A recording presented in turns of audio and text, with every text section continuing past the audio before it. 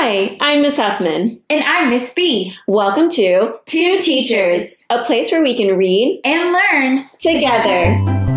Like and subscribe. Hello, friends.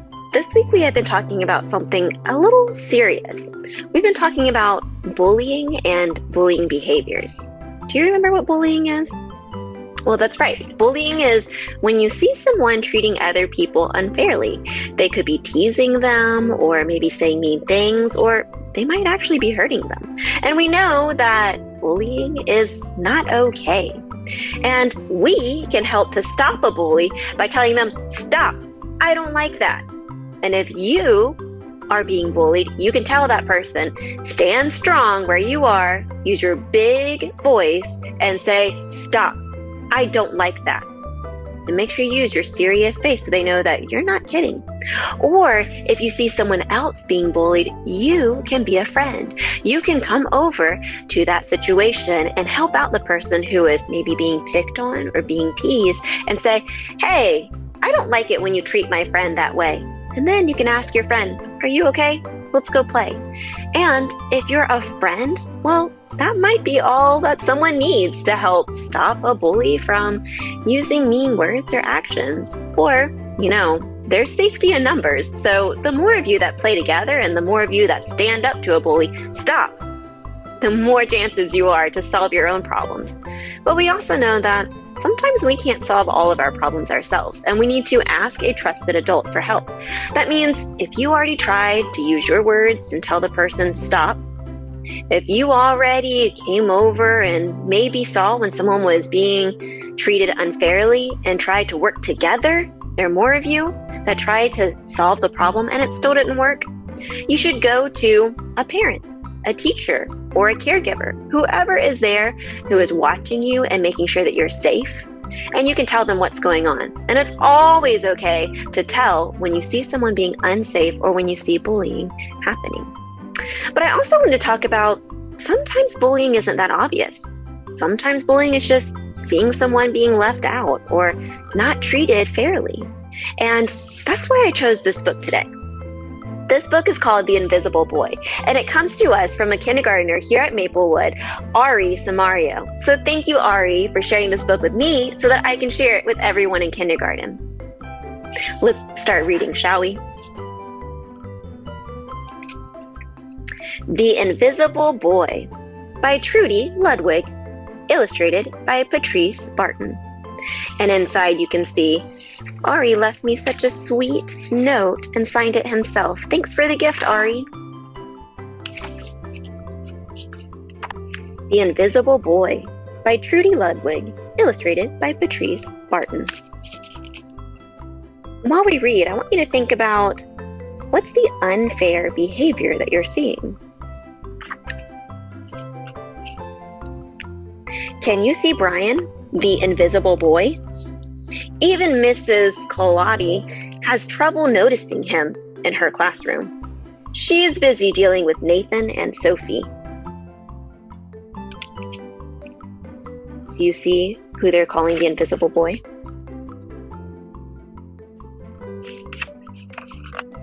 Nathan has problems with what Mrs. Carlotti calls volume control. He uses his outside voice inside too much. Sophie whines and complains when she doesn't get her way.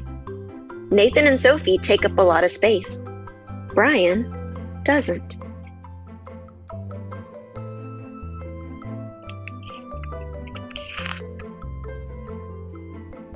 When the bell rings for recess, Micah and JT take turns choosing kids for their kickball team. The best players get picked first. When the best friend, and then the friends of the best players. Then the friends of the best friends. And then only Brian is left, still waiting and hoping.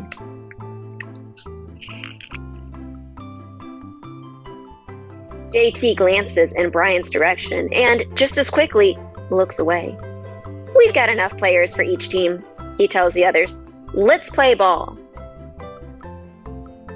Notice how Brian is feeling here. Do you notice anything else about this character? I wonder why the illustrator chose to draw him like that instead of like the other characters.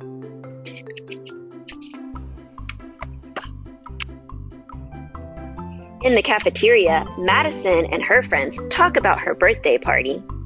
"The rope swing over the pool was awesome," says JT. "Yeah, so was the water slide," adds Fiona.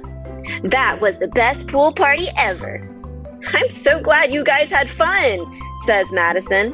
Everybody did, except Brian. He wasn't invited.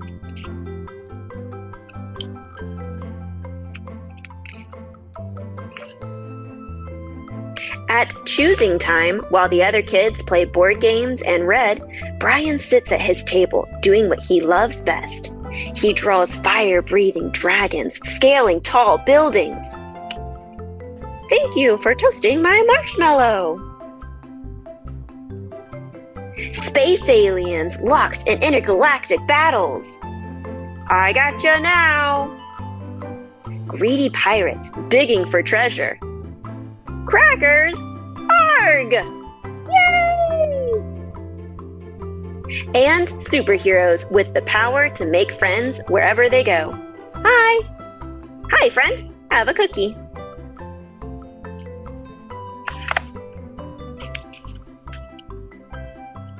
One Monday morning, Mrs. Carletti introduces Justin, a new student, to the class. Brian smiles shyly at him. Some of the other kids sneak looks at Justin, trying to figure out if he's cool enough to be their friend. They haven't quite made up their minds yet. At lunch, Madison and TJ watch Justin eat with chopsticks. "What's that?" asks Madison as she points at Justin's food. "It's bulgogi." "Bull what?" "Bulgogi. It's Korean barbecued beef. My grandma made it for me. It's really good. Do you want to try some?" "There's no way I'd eat bulgogi." Oh, is that the same thing Justin said? Bulgogi? That doesn't seem quite kind, does it? And all the kids laugh. All of them, that is, except Brian. He sits there wondering which is worse, being laughed at or feeling invisible. The next day, when Justin goes to his cubby to put away his backpack, he notices a piece of paper with his name on it. "Justin, I thought the bulgogi looked good." Brian, "Yum."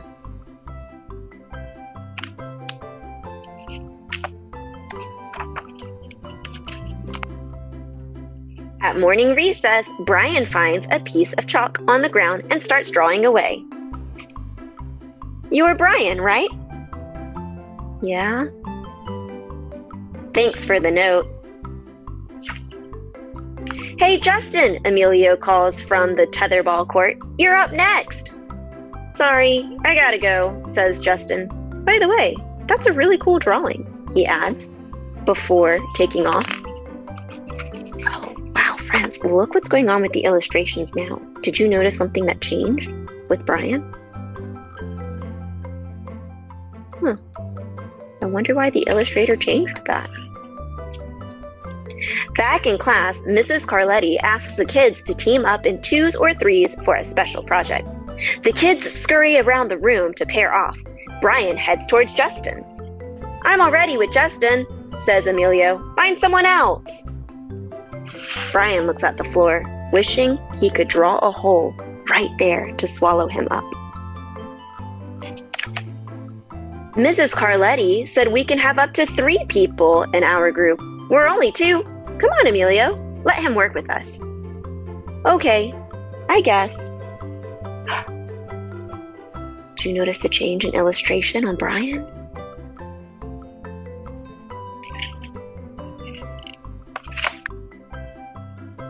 Mrs. Carletti gives the class directions for the project.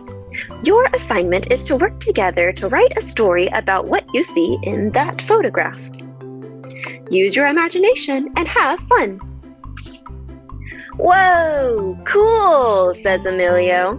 What kind of people do you think live in houses like that? I don't know, but I bet Brian could draw them to go with our story, says Justin. Brian smiles as he takes out his lucky pen.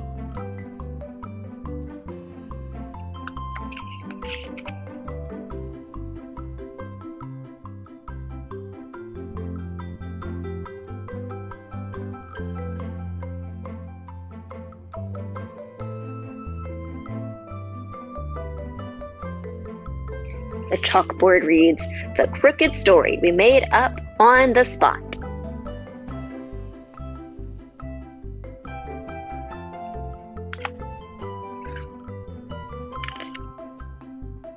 It's lunchtime again, Brian's least favorite part of the day. Another 20 long minutes of kids talking and laughing with everyone else but him. Brian! He hears someone shout his name. Hey, Brian, over here! Brian turns and sees Justin waving him over. Emilio nods at Brian as he makes room for him at the table.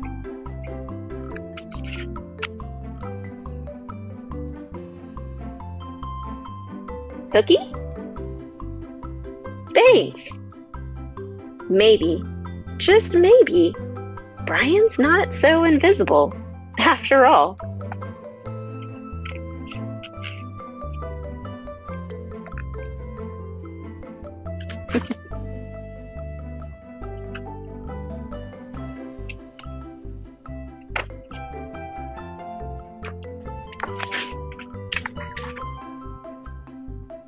So as we were reading this, were you thinking about who was being kind in the story and who was maybe being unfair? Now, I want to remind you that bullying is serious, and we don't just go around calling everyone who's mean a bully. No, of course not. That would be name calling. We don't just call people bullies because they make mistakes, or maybe they're rude and whoops, I shouldn't have said that, and they can apologize. Everyone makes mistakes every now and then, but if someone continues to make that mistake, or they are hurting people's feelings, or ignoring on purpose, then we do need to stand up to them and tell them, hey, I don't like it when you treat others like that. Thanks for reading the story, The Invisible Boy, with me. Until next time, bye.